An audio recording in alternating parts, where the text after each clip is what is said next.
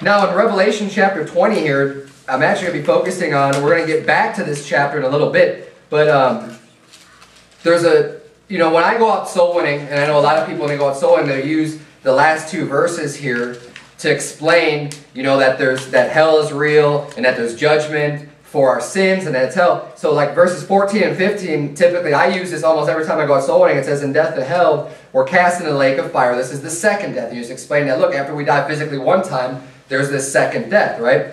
And whosoever was not found written in the book of life was cast into the lake of fire. Now, this sermon isn't about soul winning or anything like that, but what I'm going to preach about tonight is the book of life. The Lamb's book of life. Okay, because what this is saying here, and someone might ask you this too out soul winning, and it says, whosoever was not found written in the book of life was cast into the lake of fire. So obviously it's an important subject, the book of life, because if your name's not in that book of life, you're going to the lake of fire. And we're going to look at every reference to the book of life, the Lamb's book of life, that I was able to find in the Bible. And we're going to go through this, and I want you to pay attention at the context and where it's used. Go ahead and turn, if you would, to Exodus 32. We're going to just kind of step through all the different places in the Bible. We're going to come back to Revelation 20. Turn, if you would, to Exodus 32. What we're going to do is I want you to pay attention to this. We're going to look at our names being added to the book of life, our names being removed from the book of life, or are they just being referred to as being there or not being there? So what we're going to look at tonight is the addition or subtraction from the book of life. How does your name get put into the book of life? Can it be removed? And all this other stuff. So we're going to pay attention to the actual verbiage and what the Bible actually says about the book of life. And we're going to start with our first reference in Exodus chapter 32. And in Exodus 32, look at verse number 30. It says, and it came to pass on the morrow that Moses said unto the people, ye have sinned a great sin. And now I will go up unto the Lord. Peradventure I shall make an atonement for your sin. And Moses returned unto the Lord and said, O this people have sinned a great sin, and have made them gods of gold. Yet now, if thou wilt forgive their sin, and if not, blot me, I pray thee, out of thy book which thou hast written. And the Lord said unto Moses, whosoever hath sinned against me, him will I blot out of my book. Now, this isn't a specific mention to the book of life, but I think we can infer that that's exactly what he's talking about, because he's entreating God for these people. He's making an intercession and saying, look, God, forgive them their sin. He's like, and if you won't, then just blot me out of your book. So this reference, what he's talking about, is his name being removed. And then God answers him and says, him will I blot out of my book. So he's, again, that both references here to his book, to the book of life, are names being removed. Right? That's the first reference we see. It's names being removed. And see, why am I preaching this tonight? Is because, see, a lot of people don't understand this. And a lot of people think that, like, the moment you get saved, your name gets written in the book of life. And I don't think that's true. And I'm going to show you why, because we're going to look at every single reference to this, and we're going to see when our name's being added, removed, and everything else like that. So that's kind of the purpose of this. So have that in mind when we're looking at these. The first reference we see here is just people having their names taken out of the book of life. Moses obviously already had his name in there, and he was praying. He said, hey, okay, just blot my name out. If you won't forgive these people, basically just saying, look, God, just take me out of the book of life, because I really want you to forgive these people that bad. Let's turn to our next reference. It's in Daniel. Daniel chapter 12.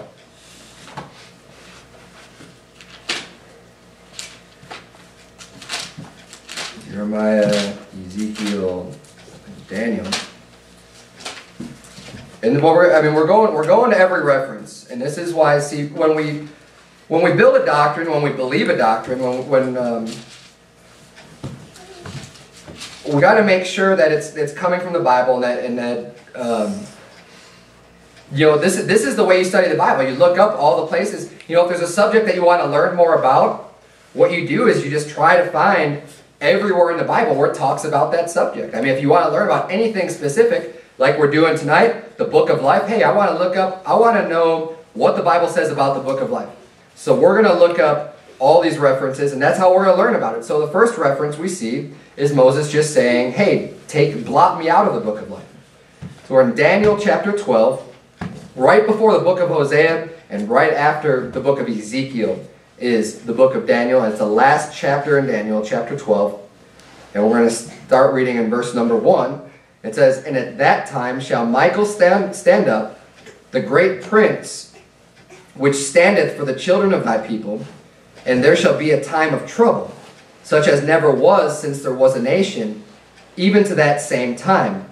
And at that time thy people shall be delivered, everyone that shall be found written in the book. And many of them that sleep in the dust of the earth shall awake, some to everlasting life, and some to shame and everlasting contempt. So in the book of Daniel, like the last chapters in Daniel, is a lot of prophetic, there's just a lot of prophecy. And what we see here, of course, he's talking about the Great Tribulation and then the rapture. And who he's saying is going to be delivered, it says everyone that should be found written in the book. So anyone that has their names in the book. Now this is a reference talking about people whose names are already there. It's not an adding to the book. It's not saying that names are being added to it. It's just their names are already there. And in the first instance, names are already there. He's talking about blotting them out, right? Again, this is the other reference where it doesn't specifically say it's the book of life, but we can infer it from the context and the rest of our knowledge of this, is that that's what it's talking about. And you know what? If you want to say, well, that's not the book of life, then fine.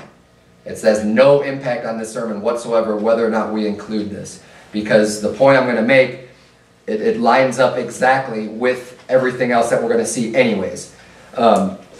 But let's turn to our next reference, and I want you to follow along with all these. Psalm 69. I know we're going a little bit backwards now. I had my notes out of order, apparently. I wanted to make it so we could just jump right through the Bible in chronological, or in order.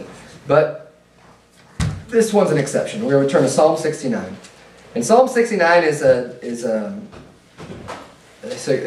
psalm that's dedicated, the vast majority of the psalm is talking about Jesus Christ, and it's very prophetic about Jesus Christ.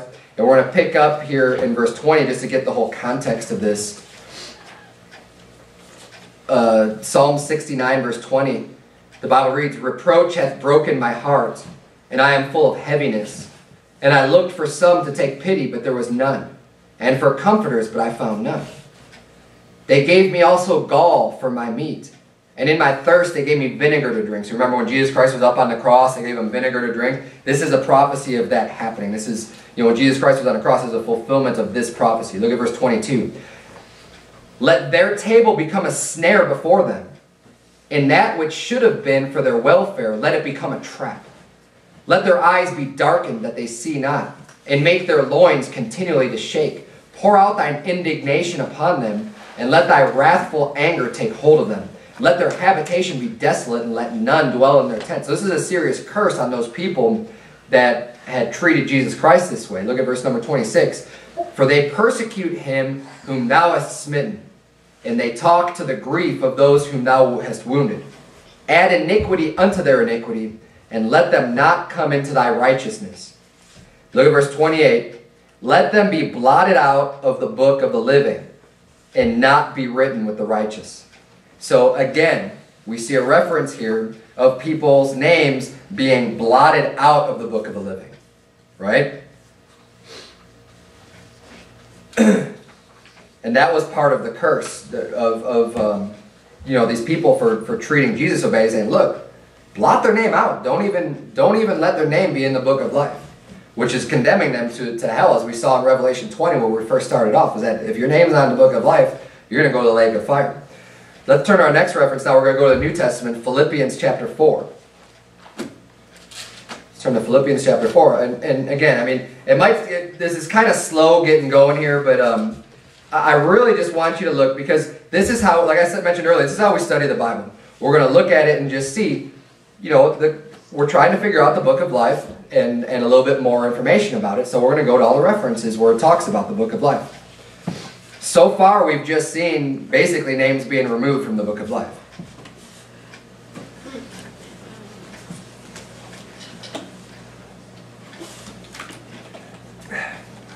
So look at Philippians chapter 4. It's the last chapter in Philippians, just before the book of Colossians.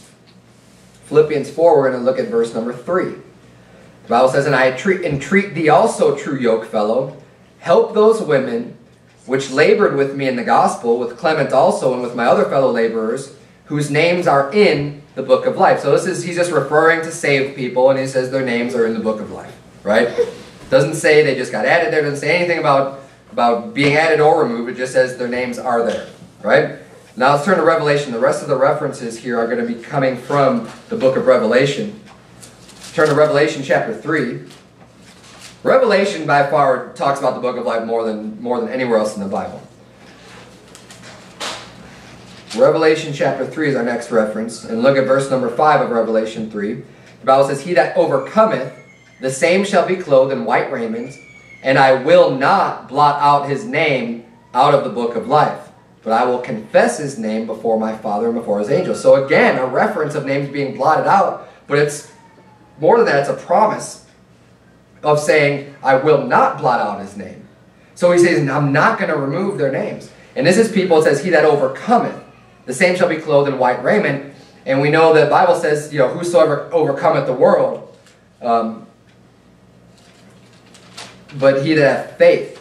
And it's our faith that overcomes the world. There's a great song that's based on that doctrine.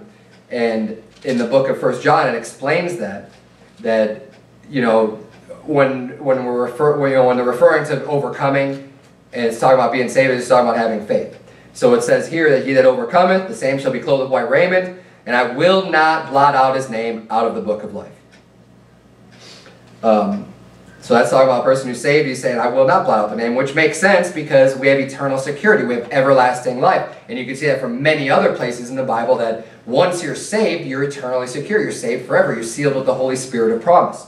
So that promise is just one more thing, saying, okay, I'm not going to take your name out of the book of life, which is exactly why God wouldn't take Moses' name out of the book of life. He was eternally secure in his salvation. Look at Revelation chapter 13. Revelation chapter 13, verse number 7. We're going to see our next reference here to the book of life. And it says, and it was in verse number 7 of Revelation 13, "And it was given unto him to make war with the saints, and to overcome them. And power was given him over all kindreds and tongues and nations." This is talking about the Antichrist. In verse 8, "All that dwell upon the earth shall worship him, whose names are not written in the book of life of the Lamb, slain from the foundation of the world." So here we see people's names, they're not written in the book of life, right? It just says they're not there. It doesn't necessarily say that they were removed, and it doesn't say that they were added. It doesn't say anything about it except that when at this time it says these people that worship him, it says their names are not written in the book of life. They are not. So they're currently not there, right? It's all going to make sense in a minute. We got a couple more references to go. Revelation 20, where we started. At Judgment Day. This is after the millennial reign of Christ. This is when death and hell, all the dead are brought up, and they're going to be facing God. And it says in verse 12, "And I saw the dead, small and great, stand before God, and the books were opened. And another book was opened, which is the book of life. And the dead were judged out of those things which were written in the books according to their works." Now here what it's talking about, what I believe it's talking about when it says the books were opened, and then it says another book was opened. The books, I believe it's talking about the books of the Bible. The Holy Bible, the books are going to be opened up because that's what it says that they were judged out of. It says, "And the dead were judged out of those things which were written in the books." So the things that are written in the Bible, the commandments, the law, because all those people, they were not trusting in Jesus Christ to be saved. They were dead. They went to hell. So they're going to understand now, why did you get sent to hell? Because they're going to stand before God, and the books are going to be open, and God's going to judge them out of the books, out of the law of God. You say, okay, well, you did this, you did this, you did this, you did this, and that's why you're there. You have to pay for your sins. They didn't receive the forgiveness of Jesus Christ. And that's why it says another book was opened, which is the book of life. So basically you can look at that and say, okay, yeah, your name's not in this book of life. Okay, well, we're going to open up these books and look at these, and you're going to be judged out of the Holy Bible, out of the books of the Bible, out of God's law. And so here it's just referring to the book of life. And then in verse 15 it says, "And whosoever was not found written in the book of life was cast into the lake of fire. So again, nothing about adding or subtracting names, just saying that if your name's not there, you're going to the lake of fire, right? Revelation 21. We're almost done. Revelation 21, verse number 26 says, "And they shall bring the glory and honor of the nations into it, and there shall in no wise enter into it anything that defileth, neither whatsoever worketh abomination or maketh a lie." It's talking about heaven. "But they which are written in the Lamb's book of life." Again, just referring to the people that are going to be going into heaven. It's just those whose names are written in the book of life. Pretty simple, right? So again, it's just referring to names being there. Now, Revelation 22. Right at the end of the Bible, there's the admonition not to tamper with God's word, not to change it. In verse 18 of Revelation 22, the Bible says, "For I testify unto every man that heareth the words of the prophecy of this book. If any man shall add unto these things, God shall add unto him the plagues that are written in this book. And if any man shall take away from the words of the book of this prophecy, God shall take away his part out of the book of life, and out of the holy city, and from the things which are written in this book." So he's saying, look, if you take away from the Bible, if you take away from the books of this prophecy, he says, I'm going to take away your part out of the book of life. Basically, it's the same as what we've already seen, blotting out your name, right? Your name will just be removed from the book of life. Now, this is important to understand this too, because we already know, and I'm not going to go through the mountain of evidence that says that a person, once you put your faith in Christ, you're eternally secure in Christ. You cannot lose your salvation, right? We also know that there's a couple things that a person can do to damn themselves to hell eternally, and that they just can't be saved. This is one of those things. He says, if you tamper with the Bible, I'm going to take your name out of the book of life. And here's the thing that's really interesting, though, is that in order for their names to be taken out of the book of life, they had to have been there. They had to have been there to begin with, right? So this is a problem for the people that think that once a person gets saved, then their names get written in the book of life. Because then it wouldn't make sense, because then you're going to have people getting saved and then losing their salvation, because their names now are being taken out of the book of life. But what I'm going to propose to you, we're going to have one more section that we're going to refer to, and I'm saving it for last because it's probably the trickiest as far as the wording goes. But I believe that the book of life, we're going to see in the next verse, is from the foundation of the world. It's been around before we ever even were born. The book of life existed, and all the names of everybody have been written into the book of life. Okay? And that your name starts off in the book of life. And the only thing that can happen is for your name to be removed from the book of life. Nobody's names get added. They already start there. And basically what happens is that there are things you can do. Your name can be removed. Maybe you don't do anything like tampering with the Bible or doing some other sin that you don't become reprobate, but you go through your whole life and you don't receive Christ, and then when you die, if you haven't received Christ, I believe then your name will be blotted out of the book of life. You've lost any opportunity to put your faith in Christ, and at that point your name becomes removed. And it's important to notice, because every single reference that we've looked at, there's one more reference left. Go ahead and turn to Revelation 17, because this is the last reference. We've already looked at all of them. The only thing that we see happening is either names either being there or not being there, just a reference to that, or a name being blotted out or being removed. We see nothing to an addition of names going into the book of life. Now look at Revelation 17, look at verse number 8. It says, "The beast that thou sawest was and is not, and shall ascend out of the bottomless pit, and go into perdition. And they that dwell on the earth shall wonder, whose names were not written in the book of life from the foundation of the world, when they behold the beast that was and is not, and yet is." Now, I want to take a little bit of time explaining this verse, because it can be a little bit tricky, because at first glance, it looks very Calvinistic. Because you look at it and say, like, wait, their names are not written in the book of life, and they've never been in the book of life from the foundation of the world. That's kind of how it reads when you read it at first glance. But let's look at it and just understand, it doesn't mean that their names were never written in the book of life.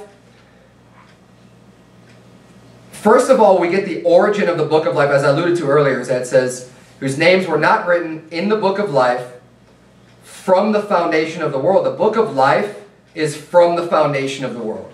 That's where the prepositional phrase "from the foundation of the world" is referring to the book of life. That's the book of life has been ever since the foundation of the world. And then it says whose names were not written in the book of life.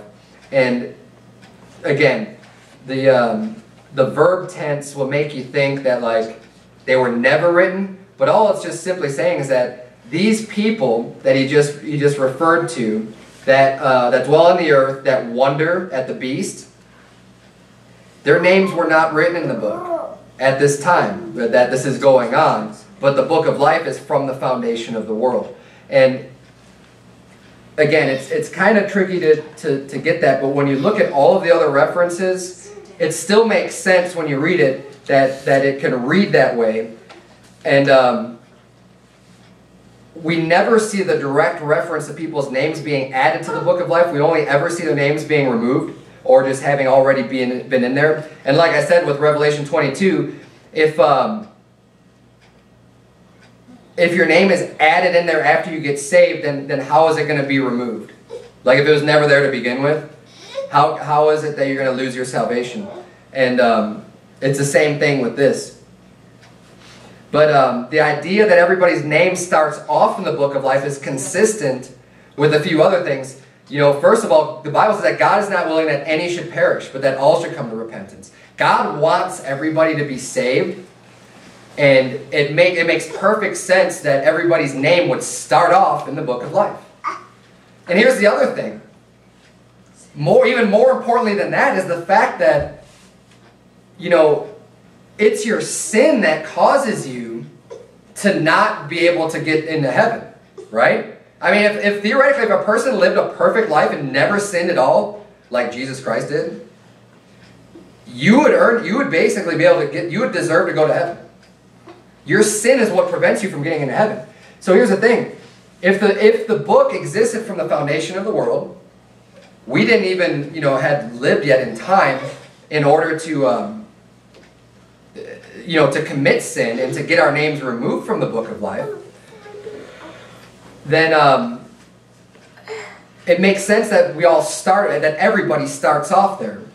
And here's the thing is that we know from the Bible, we know for a fact that babies go to heaven when they die. And we're going to look at this a little bit. I'm going to prove that to you. Look at 2 Samuel chapter 12. And here's the thing. You'll notice that the more you learn the Bible, you'll see how doctrines like complement each other. And they're all related in some degree. Like just the doctrines that you learn will impact other doctrines. And they have to, in order for the Bible to be without contradiction, they have to work together. Everything kind of fits together like a puzzle. And it's a perfect puzzle. Like every single piece of the Bible, we know if it's God's word, it's going to be perfect. There's going to be no contradictions whatsoever. And it's beautiful. I mean, the perfection of God's word is amazing, the way that everything fits together. But you're also going to notice that when someone believes in a false doctrine, it's usually not just one doctrine that they're screwed up on. Because when you start messing and tampering and tweaking one doctrine, it's going to affect other things too. Now, what we're talking about here with the book of life, this isn't some major doctrine and this isn't some big fight or anything like that. I just thought it was pretty interesting. I learned this before, and it's something that's just good to know about, especially when you're using verses out soul winning, and people might ask you and bring up, hey, the book of life, what is that all about? Do you want to be able to explain it to them? You can. God doesn't want any of us to perish. And see, it works out perfectly with that doctrine, that God's not willing for any of us to perish. He wants us all to be saved. We all start off in the book of life. The same exact thing with a baby, an infant that dies. They don't go to hell because they haven't sinned yet. They don't even know what sin is. They don't know right from wrong. If a person doesn't know right from wrong, a baby, an infant, a child that's young, like they don't even know any better, how can they sin? It's impossible. They don't know the law. The law hasn't entered for them because they don't know it yet. I'm going to prove that to you. But look at first at 2 Samuel, look at chapter number 12. we're going to see here the first proof of a baby going to heaven, a baby being saved. And if you're in 2 Samuel chapter 12, look at verse number 19. This is the story of David's child with Bathsheba. When he committed adultery with Bathsheba and she became pregnant and had a child, God was punishing him, and that child did not live. So here we look at verse number 19. It says, "But when David saw that his servants whispered, David perceived that the child was dead. Therefore David said unto his servants, Is the child dead? And they said, He is dead. Then David arose from the earth and washed and anointed himself and changed his apparel and came into the house of the Lord and worshipped. Then he came to his own house, and when he required, they set bread before him, and he did eat. Then said his servants unto him, What thing is this that thou hast done? Thou didst fast and weep for the child while it was alive, but when the child was dead, thou didst rise and eat bread.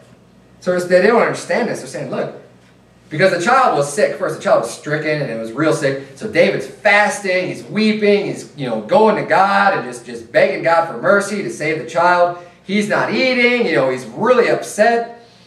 He finds out the child's dead. He accepts it. He goes, okay, he cleans himself up, washes up, and gets some food. He stops his fast. Says, okay. So they're asking about it. They don't get it. And it says in verse 22, and he answers them, While the child was yet alive, I fasted and wept, for I said, Who can tell whether God will be gracious to me that the child may live? He's saying there's hope while the child's alive for God to do something. And he said, I don't know. Maybe God will listen to me. It says in verse 23, But now he is dead. Wherefore should I fast? Can I bring him back again? And the last part here is critical here. It's key. He says, I shall go to him, but he shall not return to me. Now, David was saved. If David was, if the baby wasn't going to heaven, then David couldn't say, I'm going to go to him. Right? How is he going to be with his son, with his child, if, with David being saved, if this child wasn't in heaven? And he's basically saying, look, I'm going to go to him, but he's not going to come back to me. Once you're dead, you're not, unless there was those rare miracles where Jesus brought someone back from the dead or whatever. He's like, he's not coming back to me. But I am going to go to him. He was confident. He said, look, I'm going to go to him. And this is one proof that when a baby dies, when an infant dies, they go to heaven. And look at Romans chapter 7, if you would. And see, this is important to learn this because it might start with some smaller doctrine, something that you might think is not that big of a deal. But then, you get into this, people who don't believe that, if you don't believe that, because see, here's the thing. A lot of people believe in this false doctrine of original sin. And it basically teaches that, and what I mean by that, this false doctrine, is that people think that because Adam sinned, that his sin was passed to us. Now, we have a sinful nature that was from Adam, but here's the thing, is that we're not held responsible for the sin that Adam committed. So like the moment you're conceived in the womb, or the moment that you come out of your mother's womb, it doesn't mean that you're automatically a sinner because Adam sinned. You're not held responsible for other people's sins. God's judgment might get passed upon, people might get cursed, not eternally, but the ramifications of sin affect other people. That's a better way of putting it. The ramifications, so like when I go out and sin, it's going to affect other people, and they might suffer because of it, but that doesn't make them a sinner because I've sinned. It just means that they're negatively impacted. So Adam's sin, we're not held responsible for what he did. Now the ramifications may come upon us to some degree, but we're not responsible for our own soul for what he did. But some people think that, hey, there's this original sin that's passed down to us. We're automatically born sinners because of Adam. And that's simply not true. And that's where, these crazy doctrines of people baptizing babies because they think they have to be baptized to be saved. So they try to do it as soon as possible. Hey, this baby's born. They don't want the baby going to limbo or hell or whatever. So like, well, we need to baptize this baby. Because there's nothing else you can do. You can't wait to hear a profession from a baby. They don't even know how to talk. So what, these people in these false religions, that's why they go and they baptize their babies, because they're worried about their soul. They think their soul's going to go to hell unless they do this thing, unless they get them baptized. And you see these doctrines all kind of play one into another. And the more you start getting into this false doctrine, the more you have to change other things, because the Bible has to be consistent. So now you have to, when you start tweaking one and start messing with one doctrine, you have to reconcile that with other doctrines. And you have to start making it fit and start making it work. A good example of that is like the people who believe in a pre-trib rapture.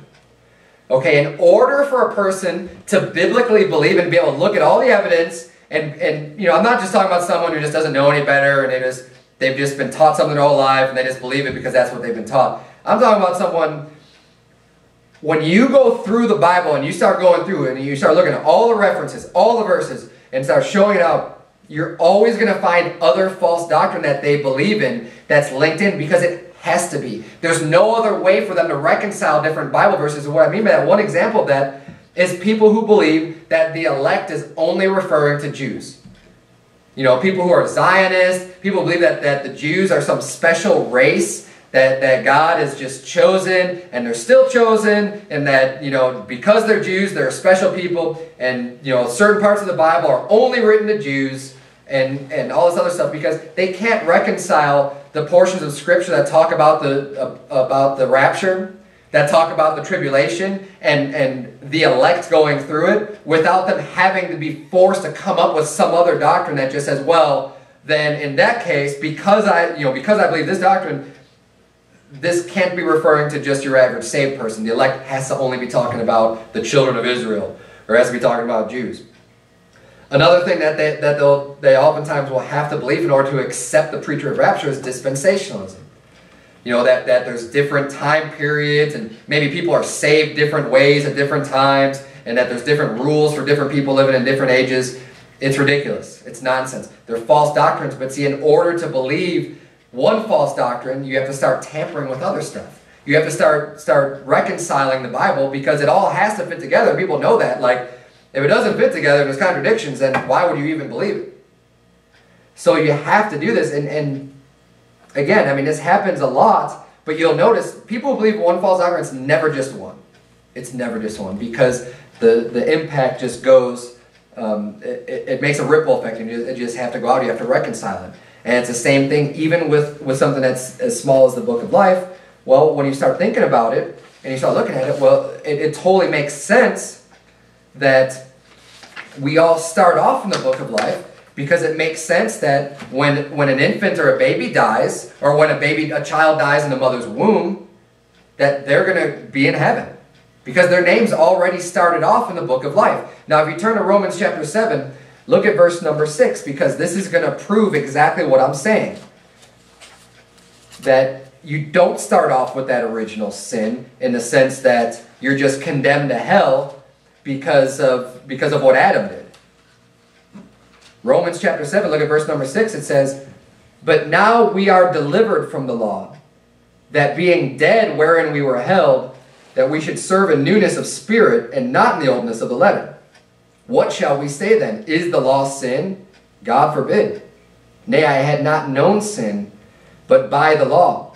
For I had not known lust, except the law had said, Thou shalt not covet.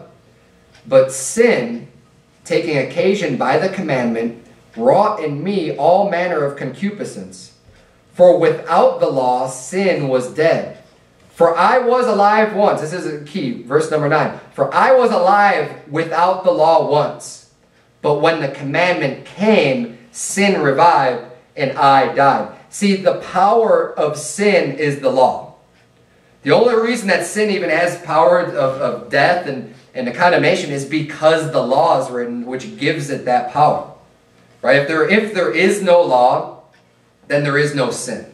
Right? And if there is no sin, then we're not guilty of going to heaven. We don't have anything to pay for. We didn't break any laws. We didn't break any rules. But when the law's there, when the commandment comes, then that's when sin becomes apparent. That's when you're responsible for your sin. And that's when your soul dies, is when you sin. And that's why you need your soul to be born again. Or your spirit. You need your spirit to be born again. Your spirit dies. Your spirit dies with sin. and it's born again when you put your faith in Christ. It was already there the first time. But when you commit your first sin, your spirit dies, just like Adam.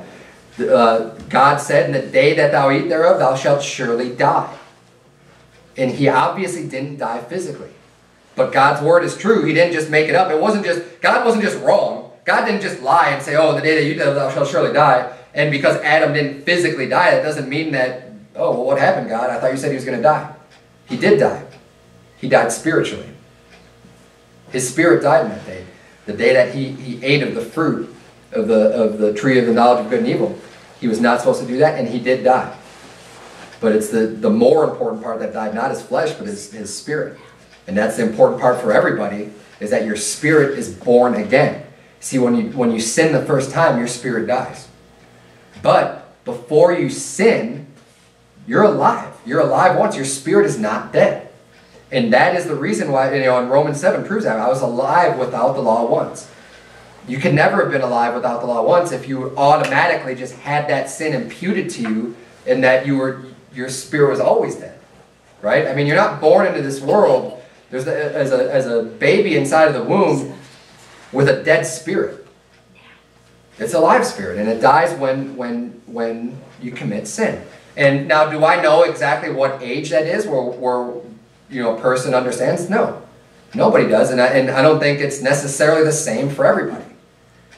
But there comes a time where it's an age of accountability, where a person in their growth, they can understand right and wrong. They can understand what the Bible's saying. They can understand that these are commandments that were given by God, and that they've broken them.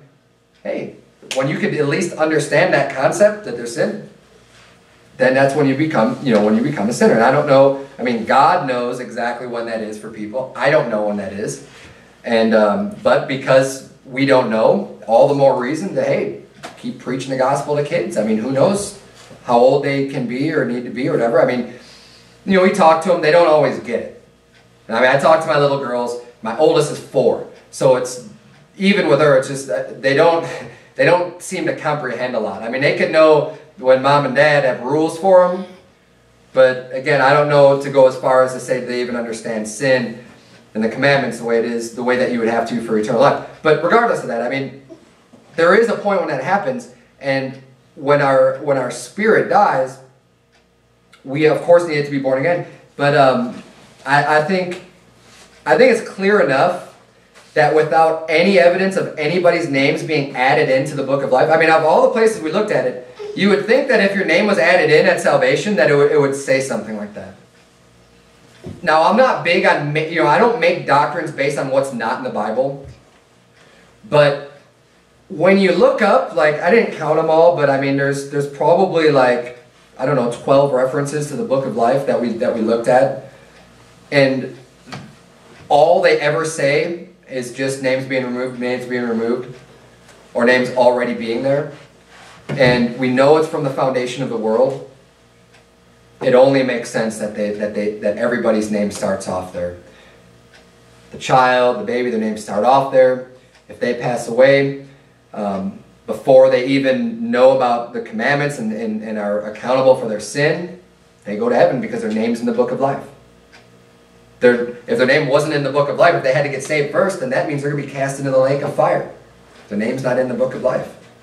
But that's not true. I mean, we saw the example with David.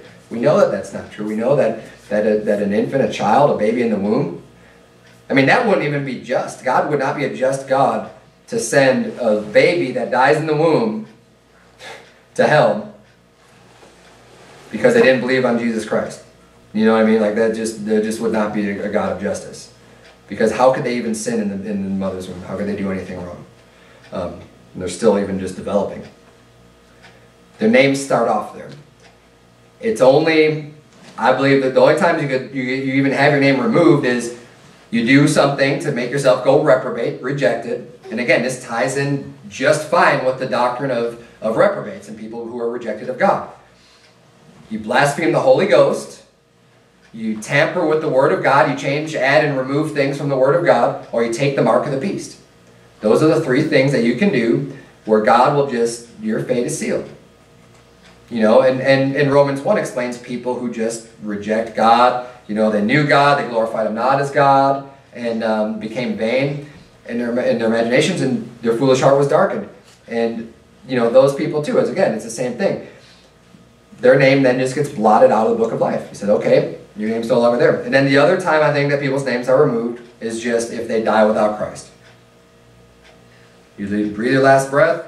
You know, they had the opportunity. They could have their names just secured. But when they breathe their last breath, it's blotted out. And I don't think there's any other evidence in the Bible to point to the contrary. I think it's all pretty simple, pretty straightforward. But anyways, I found that subject real interesting, and hopefully you come away with a couple things. I mean, this is not some real deep thing. It's a pretty simple concept. But just remember that when you want to know about something, the best thing to do is just try to look up every time it's talked about. I mean, what else can you do? I mean, you're going to look at every single instance of this, and then also compare it with other doctrines that you know that have just been proven beyond a shadow of a doubt. I mean, nobody in this room is going to doubt or have any question about the eternal security of the believer. I mean, we could prove that up one side and down another with tons of scripture. So when you look at something that doesn't maybe have quite as much scripture, you have your foundation. You say, you know what? I know this is true. It's been proven. It's been proven beyond a shadow of doubt. There is ample evidence to I just have complete faith in that. There's no way that it could be anything else.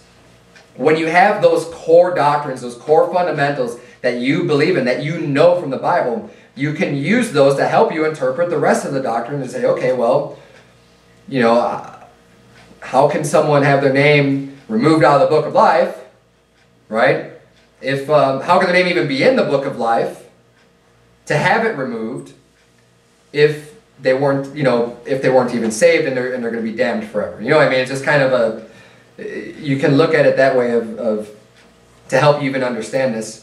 Or anything, whatever it is, whatever doctrine is, whatever subject you're interested in, you want to learn more about, use the stuff that you know for sure to just help you to understand it. Because if you start thinking about things and they start contradicting what you've already learned in other places in the Bible, then you're probably not getting it. There's something that you're not seeing about what you're trying to learn about. But and then that, and is anytime you come across, you know, people who you can see, okay, they're blatantly wrong about this, you should also be careful about what other things are they wrong about.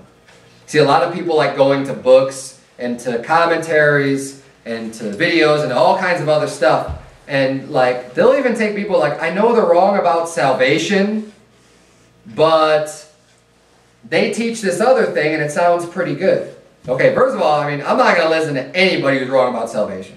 They don't have the Spirit of God. They don't understand the Bible. They may get things right from time to time. I mean, the Catholic Church gets things right from time to time too. But it doesn't mean that that's where I'm going to go to as a source for any type of truth or knowledge. But, okay, let's say someone is saved. You know that they're saved. But, like, they've got some other false doctrines.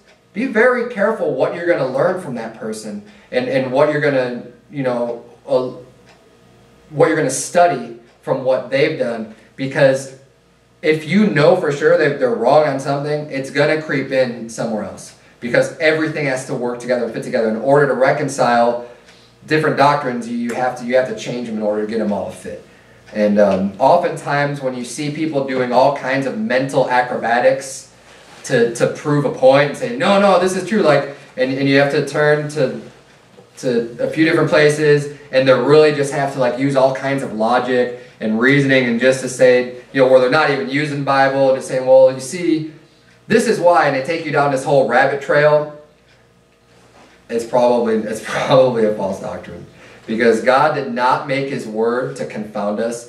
He did not make it, you know, to be difficult for us to understand. If anything that is difficult for us to understand, it's our fault. Really, you know, it's not God's. He's made it pretty plain. I know there's a lot of things that I've struggled with not being able to understand, and once you understand it, it's just like, oh. Like, that's stupid simple. Like, it's just blatant. But for whatever reason, you just don't get it. Right? So if you have to go and start writing all kinds of charts on the wall to be able to just understand some truth that God has for you, there's probably something wrong with it. But let's bow our heads and have a word of prayer. Dear Heavenly Father, Lord, I thank you so much for the Bible. God, I thank you for the book of life. and that you love us all, and that you want everyone to be saved, dear God. So you start off with our names in the book of life. Lord, I also thank you that once we put our faith in Christ, that our name is sealed and secured, and we could never have our names blotted out, dear Lord. I pray that you would please just help us to study the Bible more. When we come across something we want to learn about, dear God, help us to just to search the Scriptures and be able to find the answers to all of our questions by just looking through your Word and comparing it to all the Scripture that we can find, dear Lord. And it's in Jesus' name we pray. Amen.